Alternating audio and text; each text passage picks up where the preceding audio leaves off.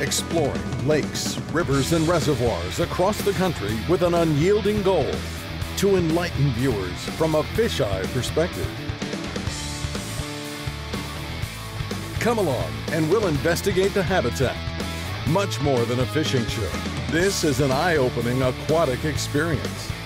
Welcome to Kim Stricker's Hook and Look.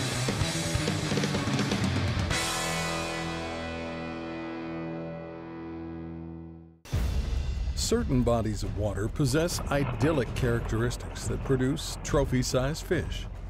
Yes, sir. No feature more significant than that of an abundant food supply. Gosh, they're all this size. Yet it takes a flawless balance of other contributing dynamics to maintain the marvel for future generations. There he is. This week, Kim shares some tips, techniques, as well as his underwater observations, some which may raise an eyebrow and spur some forthright thought in regards to this prominent fishery. Indian River gold. As Kim Stricker gazes over the glittering lake, he ponders the magnitude of his lifelong obsession with the freshwater ecosystem, searching for recreation, adventure, and knowledge. For hidden beneath the waves is an amazing world that exists, experienced only by those who seek its wonder and reward.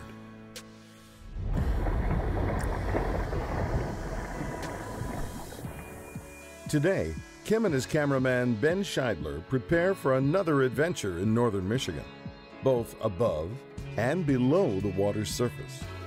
Undeniably, the endeavor requires an extensive amount of gear and vigilant preparation. Yet, the experience and the enlightening information they're documenting is well worth the effort. A beautiful day in Indian River. The spawn deal's just starting to happen. And hopefully we can put it together. This sun ought to lock them up pretty good. We'll see what happens.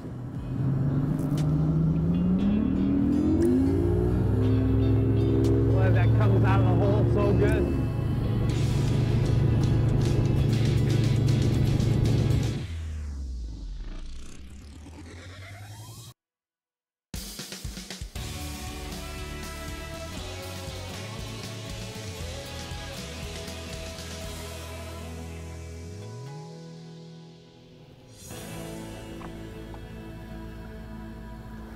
There's a nice bed right here that is holding a good one.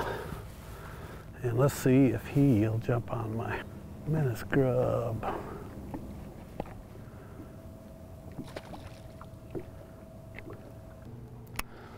Get it right in front of his nose and I'm gonna pop it.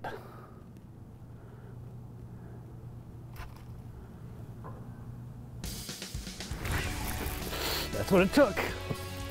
That's what it took. Oh, look at that beautiful fish. Yes. Ooh. Come on, jump for the camera. That's it. Jump for the camera. You were being finicky. You were a tough one to catch. Come on over. Come on over here, and I'll get you right back in there. Look at that. Oh, yes. You were being a little stinker. I got you good, though. But that was the trick, was to get it right in front of his nose, and when I popped it erratically, that's what triggers him. Another solid mullet lake smallmouth. This is the deal. You go right back down to your bed, and I'll go find another one.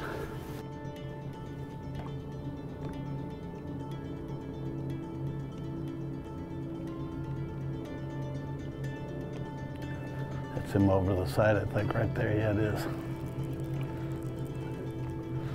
He's right there.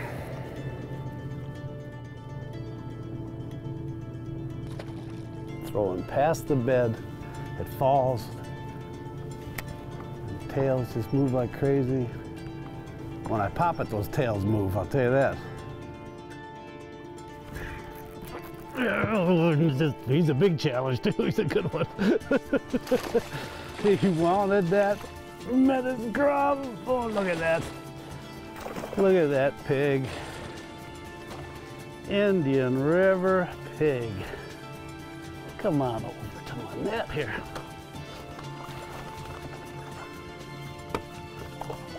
Look at that. That is a thick football.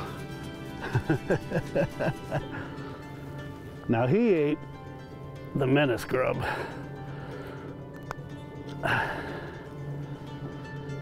Menace grub on a jointed structure head. We'll talk about that a little detail later. But right now, Indian River. There's more Indian River gold coming right up. Right after these messages. Hook and Look is brought to you by Strike King Lure Company, #1 in fishing lures. Lose, feel the difference. Power Pole, swift, silent, secure. Seagar, trust Seagar when everything is on the line. And by AquaView, reinventing underwater cameras. The head that I'm using is Strike King's jointed structure head. It's jointed so the fish have a difficulty in throwing the hook. There's no leverage with a jointed bait. And the head is shaped like a cobra, but it slides through vegetation and it rocks over hard structure like these rocks and the logs that we're fishing today. And it comes with like I think that's a 4/0 wide gap hook. And the bait that I'm using is the Rage Menace Grub, and this is the standard size. They also come in a baby Menace Grub, but this year they've come out with a Magnum Menace Grub. I use pearl white because I can see it on the bottom while I'm fishing these beds. And you're just Texposing it, which is Texas rigged, but you bring the hook through like so, and then just bury it in the plastic on the other side. That is all snag proof, weedless, and will stick the smallies.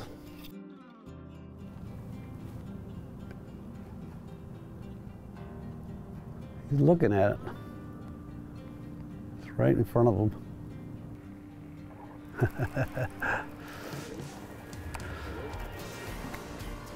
He watches it come out of the bed.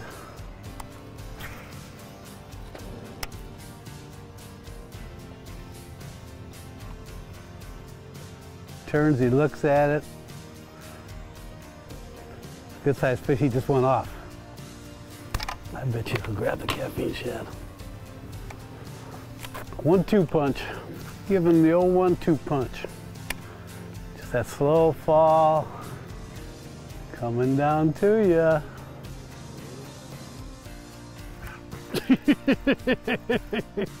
The slow fall. Look at these fish. Oh man. Ah, ha, ha, ha. It never gets old. It's a magical time of year. Come up, you big old mullet lake smallmouth. Yes. But just changing it up between the caffeine shad and that menace grub. And oh, here's another solid fish. Ah, yes. Loving it, loving it. Love catching smallmouths. But just fishing that caffeine shad weightless. This is a 3/0 extra wide gap hook that I use with it. But look at that dandy. Isn't that nice? Sometimes they want it on the bottom, and sometimes they're triggered by a slow falling presentation. Yet for the most part this trip, it was the meddling menace grub encroaching along the gravelly bottom that got their attention. This jointed structure head goes over and through the rock so good without hanging up. Coming right at him. He's looking. Oh, he snapped at it. Get it, get it, get it, get it. Here he comes. And I see those rage tails when it falls.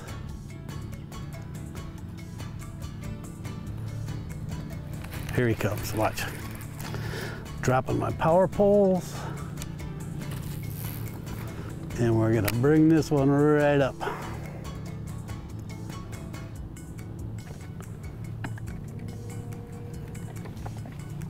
Turn around, it's coming in. Come on, baby. But he's gonna jump all over that. He's getting it right now. There he is, there he is.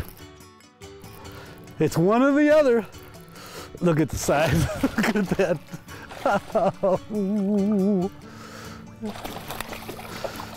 That is great. But it's so interesting to watch how they react. I'm a bit just, oh, there he just got off. I should have netted him, but that is so cool. But to watch how they react, some of them want the caffeine shed, they want that fall. That one definitely was mad when it was in the nest. And I'll bet you anything, he's guarding eggs. He was guarding eggs all right, but not as diligently as you might expect. When we come back, I'll give you a close-up look at the current situation underwater, and it might surprise you. It did me. Put on your mask and fins. A revealing dive segment is up next.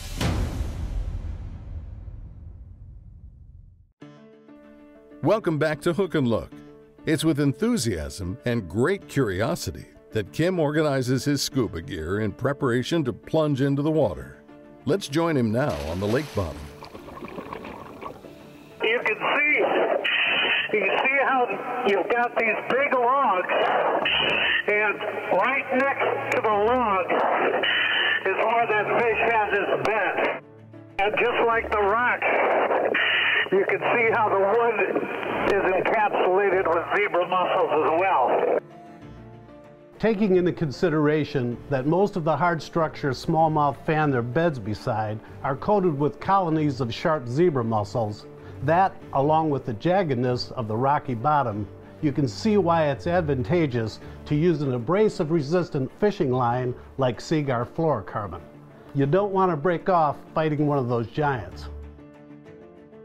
There's so many big smallmouth here in Indian River. Big, solid, stocky smallmouth. The Indian River lakes are just phenomenal. With that said, I am, however, baffled by my observations and a bit concerned. We're catching these beautiful, heavy adult smallmouths, but not catching any smaller sized bass. What concerns me even more is, while underwater the last few years here in Indian River, I haven't seen any either. Every bass I've encountered underwater here is the same size footballs I've been catching. It makes me wonder, have I just been looking in the wrong places for small fish? Or am I witnessing an issue with yearly recruitment? You've probably already noticed the abundance of round gobies infesting these rocky nests. But what's increasingly worrisome is the noticeable lack of concern on the parental male's part.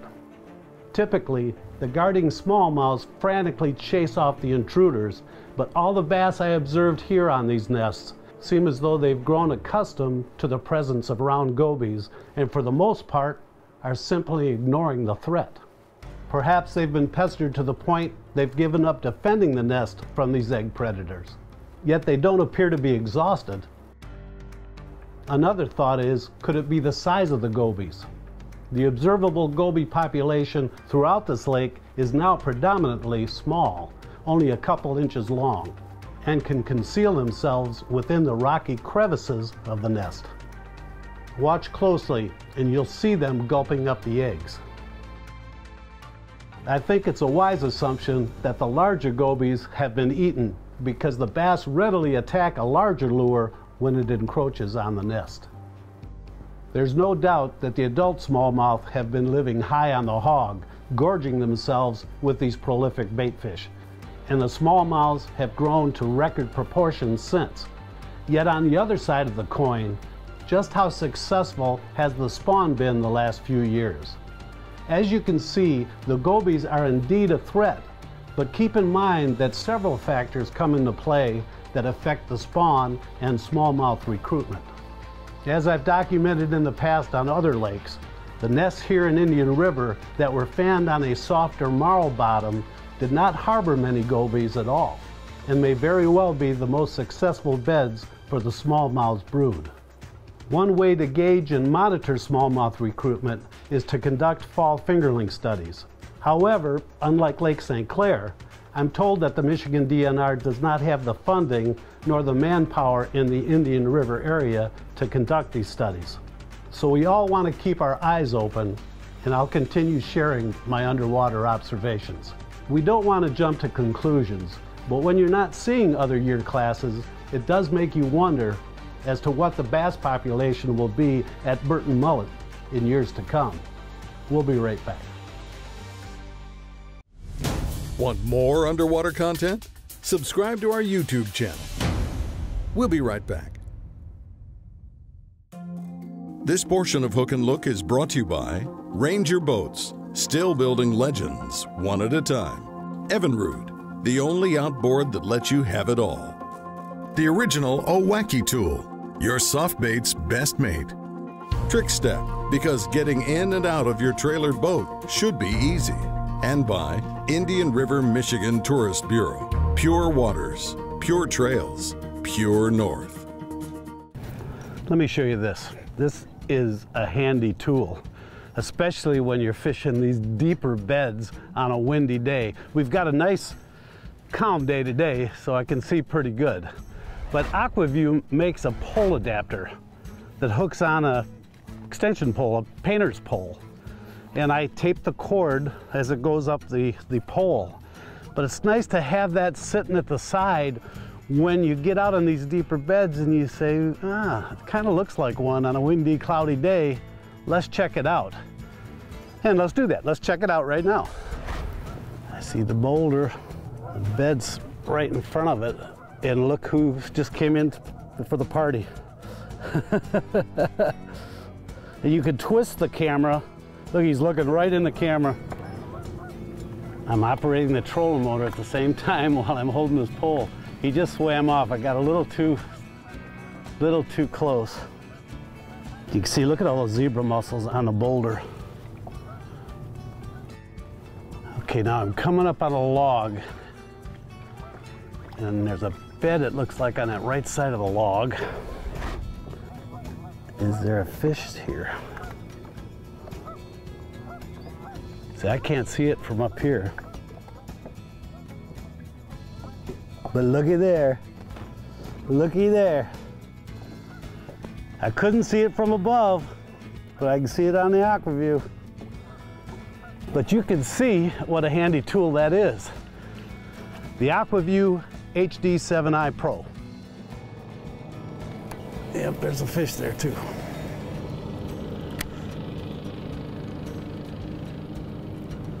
Another one sitting next to a boulder.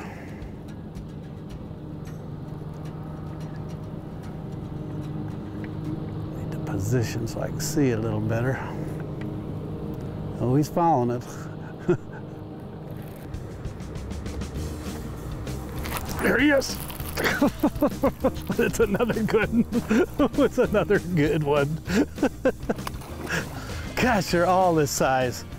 That's a whole reason to come up here, you know? Gosh, they are hefty, hefty fish. I'm gonna net this one, seeing I lost the last one. Trying to lip it. Oh, that is a good. Good fish.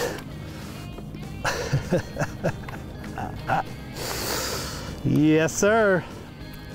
Right in the roof of the mouth. Indian River gold, that's what that is right there. Indian River gold. Burt, mullet, crooked, the river, the Sheboygan, it all has quality fish like that. And one of the main reasons is the gobies.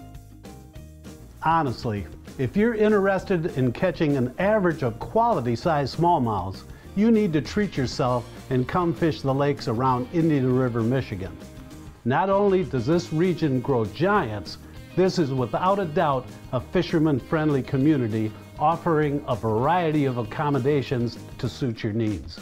Conventional hotels with pool and plenty of parking, clean mom and pop owned motels who personally go out of their way to cater to their guests. Comfortable cabins, some even riverside with boat docking and boat rental.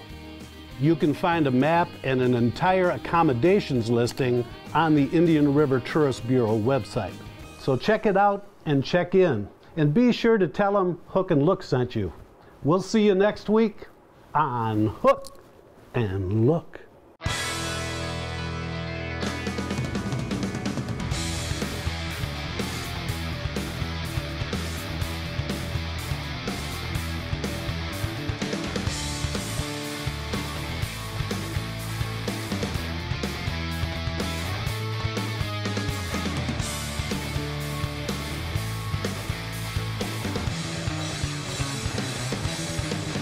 Hook and Look is a Kim Stricker production.